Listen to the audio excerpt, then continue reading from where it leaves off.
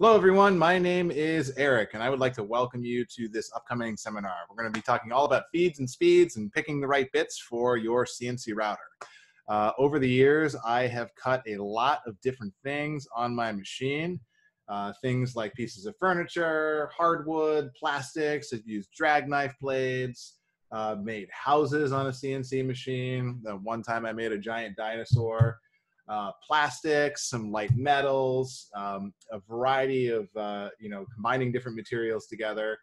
And I've learned a lot about feeds and speeds and sort of figuring out creative ways to cut different material. And in this webinar, I'm going to share with you some of those techniques. So things that I have done, projects that I've worked on, and resources that you can look up to help you figure out what are the best bits and feeds and speeds for whatever project that it is you are doing on your CNC.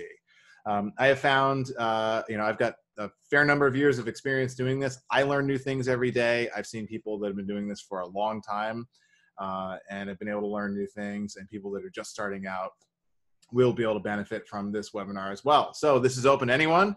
All you need is a willingness to learn about feeds and speeds in your CNC router. We'd love to have you in. We'll do about a half an hour presentation from me, and then we'll have it open for questions and discussion. So we'll keep it light and fast and fun, and welcome you to join and check it out.